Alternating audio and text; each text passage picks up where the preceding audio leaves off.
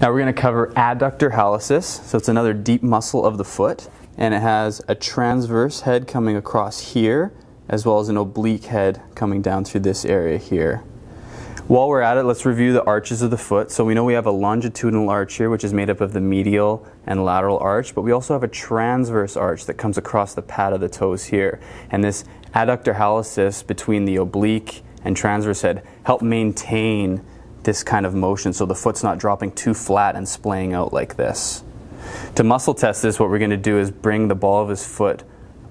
up and back like this, and then I'm going to stabilize with my thenar eminence right across the ball of his foot and try and turn his first metatarsal outwards. So now I'll apply a little bit of pressure there, and again I can palpate through where the muscle bellies are going to be with my supporting hand,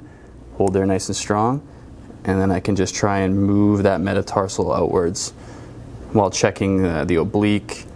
and the transverse heads of that adductor hallucis. For another variation on the adductor hallucis muscle test, we can go to the proximal phalange because that's one of its insertion points. And again, we can bring the toe up and back, and I can support my thenar eminence now across that phalange, and again while trying to spread and move that metatarsal out.